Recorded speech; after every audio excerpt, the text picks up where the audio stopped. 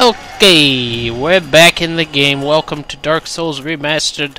This is episode 25 of Scholarly Playthrough. I'm recording this a little later, a little bit longer after, a little bit later than I wanted to after the last episode. There we go. I said words successfully. The other two snake men climbed down the ladder when I got here. That's why they're not here. But events transpired immediately after stopping the recording on my last episode. My chair made a loud popping noise. All of the hydraulics, all of the air came out of the hydraulics. The chair sank to the ground and then started tilting every which way at the slightest movement. It's been kind of wearing down over the past few weeks, just because it's like 5 or 6 years old now. It's not like I'm insanely fat. I am 300 pounds, but at the same time the chair is rated to hold 500, so it gave out because it's old. Not because it's, because I'm fat. We get the Archive Tower Giant Door Key, which will open the door way up there. But there's supposed to be... Yeah, you could get up there. I forget how you get up there. Anyways. Yeah. I did have a backup chair. It's actually more comfortable as an office chair than my actual office chair. I'd never noticed before. The chair that I'm currently sitting in, I've usually only used to sit in to watch movies.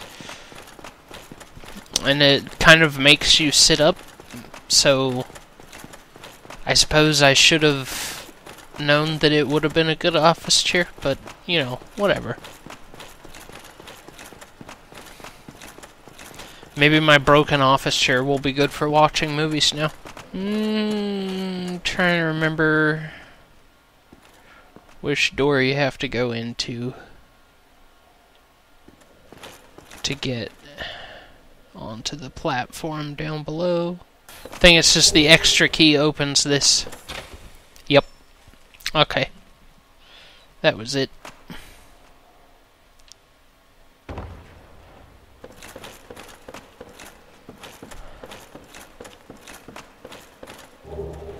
And you get the soul of a brave warrior. I think that's it, actually. Yeah. Just the soul of a brave warrior.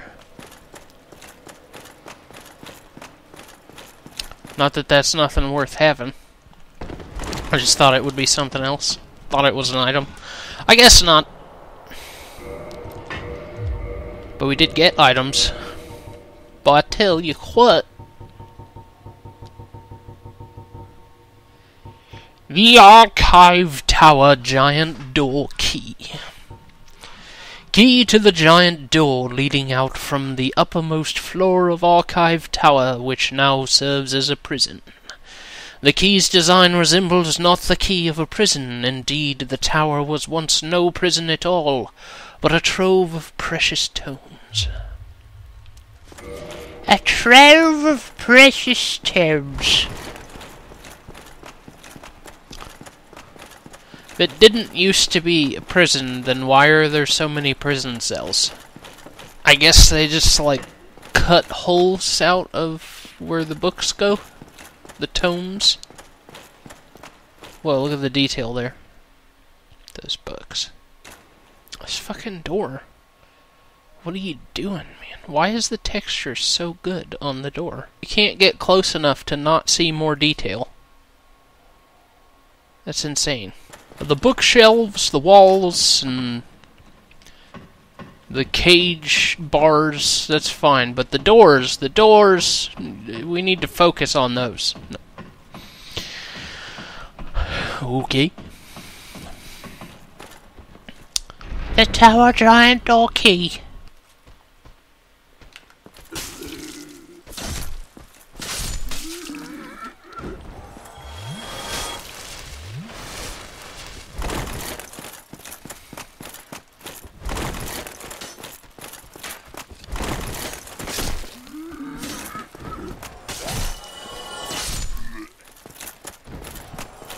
Alright, we're getting out of here today. We're gonna fight Seath. Get wrecked. Alright, let's make sure we got everything over here. Make sure there's no items over here, no items over there. Searching for items. We're searching for knowledge. If there is knowledge, we will find it.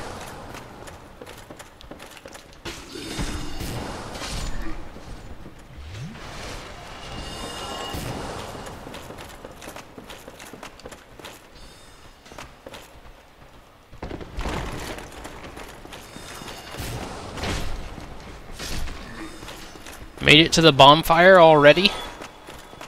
I didn't realize you could get to the bonfire that fast. That's crazy. It's crazy. Now that I'm thinking about it, though, I'm pretty sure, like, there might be a guaranteed crystal straight sword or crystal shield, which I just remembered. I picked up a crystal straight sword before I started this video.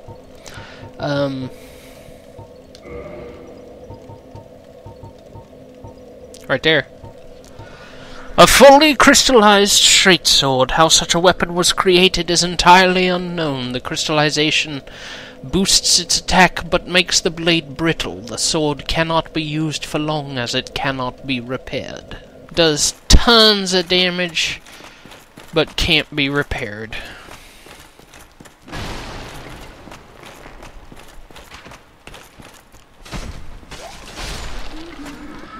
But my point when I started talking was that I believe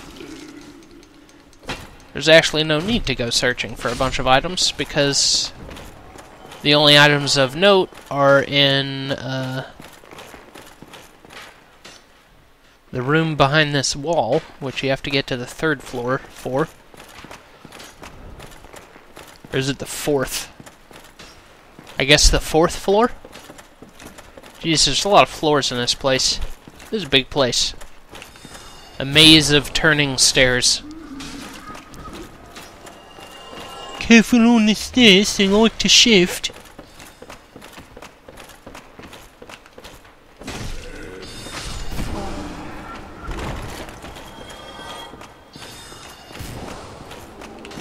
Oh, good.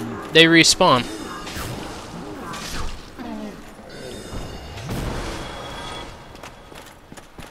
I forgot they respawn.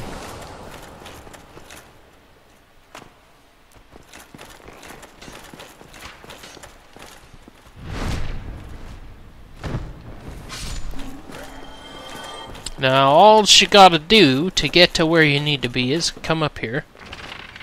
You turn this.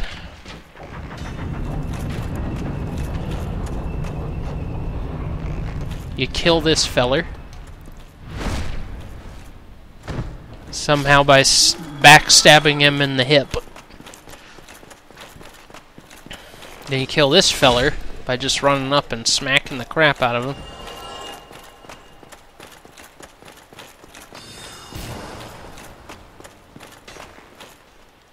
Then you jump on this, you turn it around.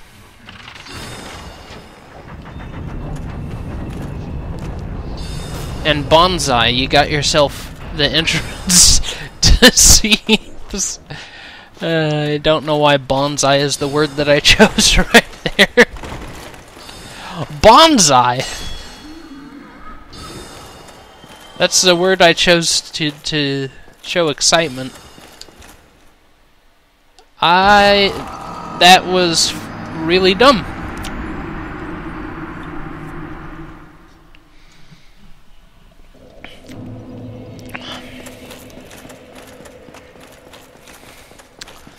I tapped the top of the ladder and just teleported straight down and died. Cool. Good thing that guy's an idiot.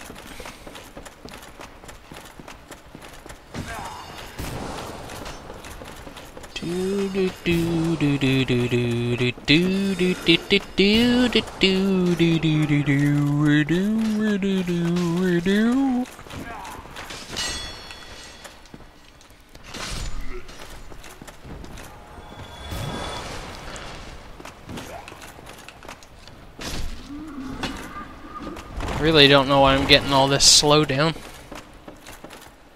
I guess the stairs reset themselves when you die?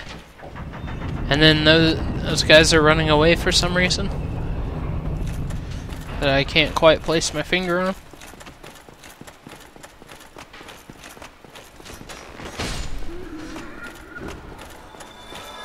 Probably a good thing the stairs reset when you die. They might arrange themselves in such a way that you cannot complete the task if they didn't. There's a lot of detail on these stairs too, on the floor right here. Oh god, I have to get those back.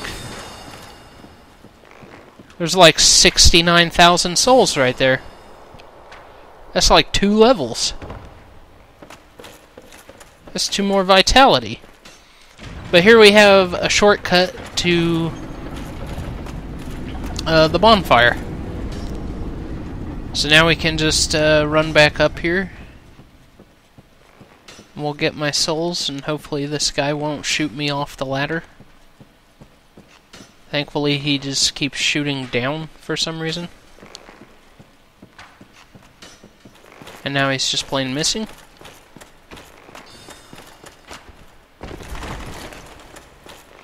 God, that was almost a really stupid death.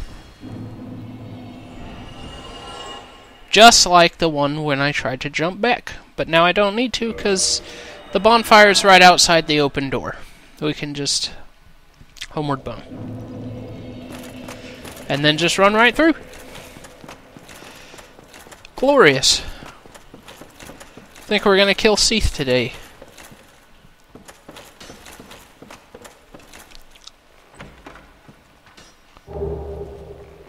The 6-eyed helm of the channelers, the robe of the channelers, the gauntlets of the channelers, and the waistcloth of the channelers.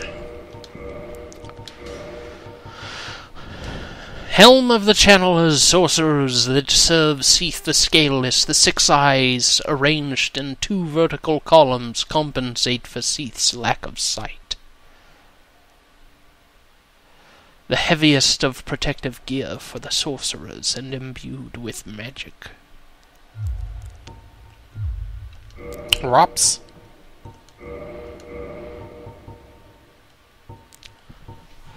Robe of the channelers, sorcerers that serve Seath Scaleless, even on the onset of Seath's madness, the Snatchers, as they were often called, ventured to far lands to find suitable human specimens.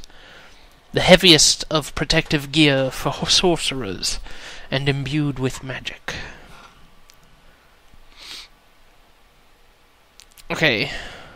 So a lot of people call these dudes child kidnappers. But the way that it describes them from this robe doesn't make it sound like they're kidnapping children. It just makes it sound like they're the people that kidnapped the maidens that got turned into the squid people. And there's no indication that they were children. As a matter of fact, the fact that you find the robes here is indication that they were not children.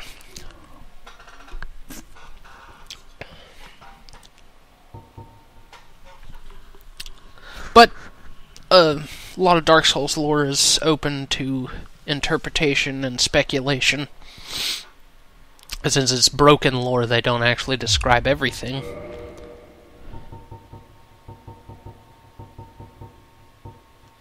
Gauntlets of the channelers. It's the same thing as the chest. And I assume the boots do as well. Yeah.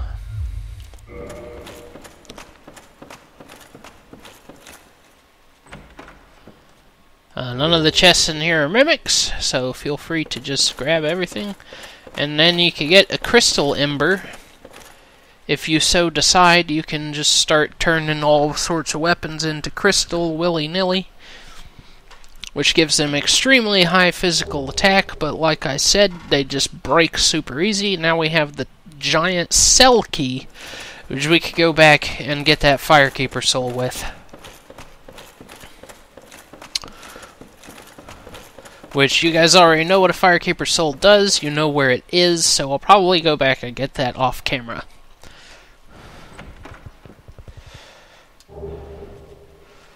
The blue titanite chunk.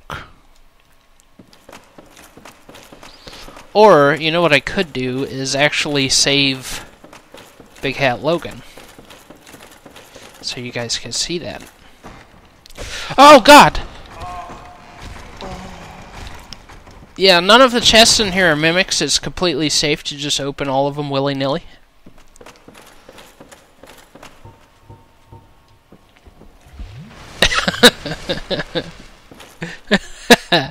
What an ass.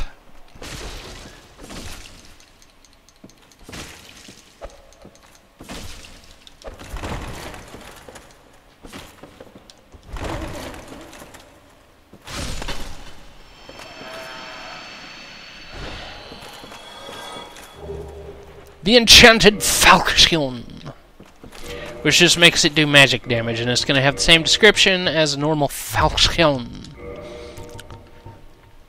The crystal ember. Ember required for weapon ascension. Crystal ember created by Seath the Scale is handled only by the giant gods blacksmiths. And then the archive tower giant cell key. The giant cell once imprisoned countless maidens, but is now empty, save for a few key persons. They struggle to uphold their sanity as the horde of mistakes writhe at a fearfully close proximity. Ow, ow! Why don't you just kill them all like I did? Because they're in a prison cell. Okay, yeah, I get it. I missed. Forget what's in that one.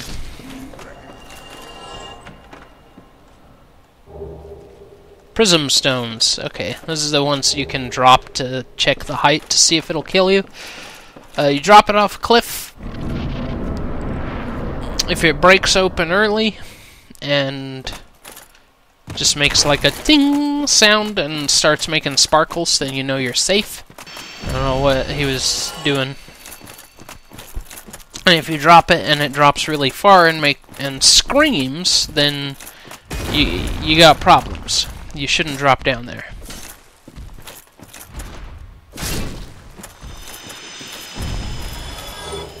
Blue titanite chunk. What are they staring at? What's there? You guys just hanging out? Am I interrupting something? I'm sorry.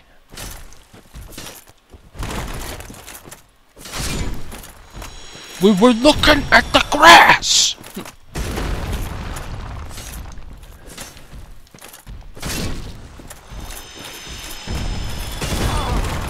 I felt like the sidestep was enough for that, but I guess not.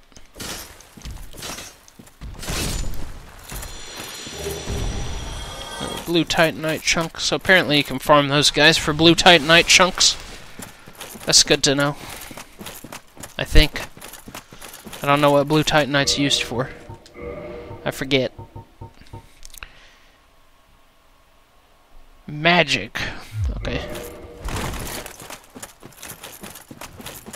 Isn't green like magic, divine, and fire?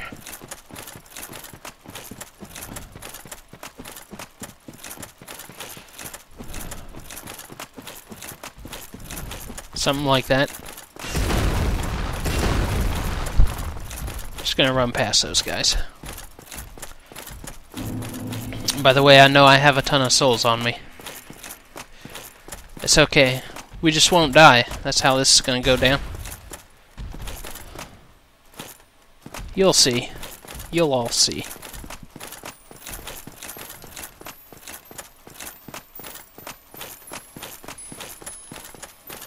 I don't know if how... my curse resistance might not be great, though. Maybe I'll just eat a bunch of humanity before I go into the boss fight. You can see the snowflakes falling on this, and some messages here and there. Lets you know that it's safe to walk. Even every so often a snowflake will fall where there isn't something. Then you gotta get past this guy, and he's a dick.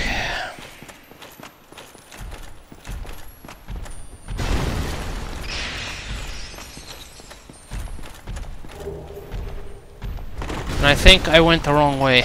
I think I went too far. I don't think... Yeah, you don't need to go this whole way. I just went super crazy far for a blue Titanite chunk. Oh, but I guess I manipulated the first guys. Whoa, what the fuck? It was acting like I was about to fall off there. There's a crazy way you can go. I think it's up on that block there. And then you have to walk across an invisible thing that leads you inside those crystals up there. And at the end of the path, there's... I want to say it's a blue Titanite slab? Now, if I recollect this area right, these clams are a super big pain in the ass. But you can run past them into the boss fight. But if you run into the boss fight, you start the boss fight, and then you just keep playing. Those clams will have come into the door with you before the fog closes over. And then they'll try and kill you while you're fighting the boss, which is bad, obviously. So if you come in here, you let the boss fight start like this.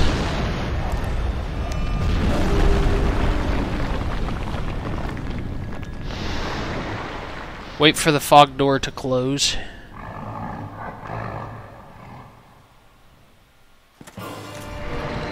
And then you quit.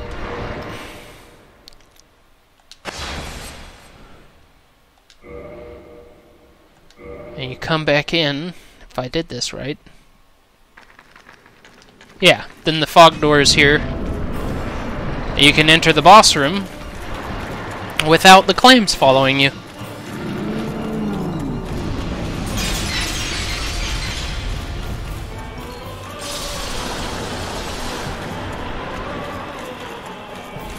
This crystal is what's keeping Seath immortal and impervious to damage. So we wait for him to get close, because it'll stun him when we break it. And then we run up and do a bunch of damage before he figures out what's what.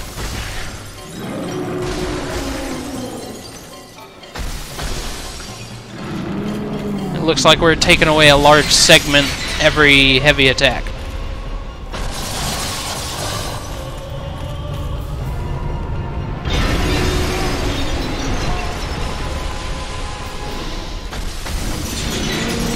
Oh shit, run away!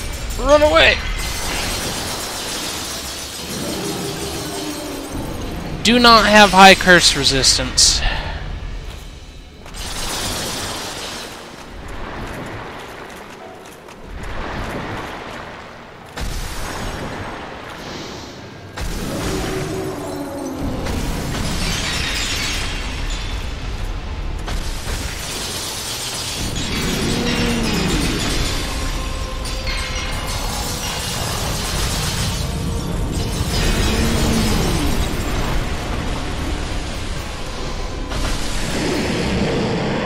And we got him.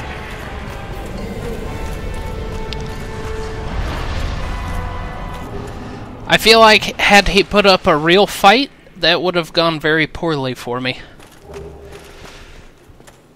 But he did a lot of spammy stuff that was not doing him very much good.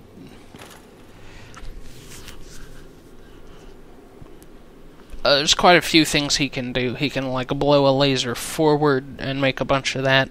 He can spam an AoE that sends a bunch of those outward, which I feel like is what he should have done with me standing right there. But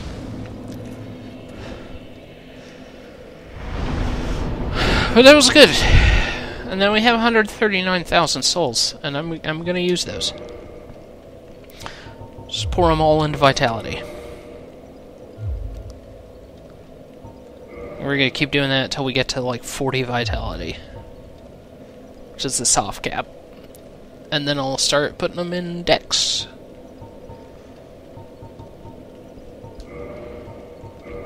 But now it's time to warp to the Firelink Shrine.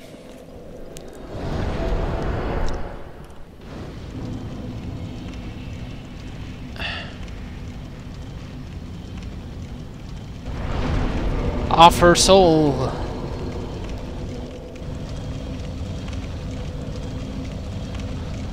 It's super kindly now. That's gonna do it for me. This has been episode 25 of a scholarly playthrough of Dark Souls Remastered. We'll see you next week. Have a Merry Christmas. Bye-bye.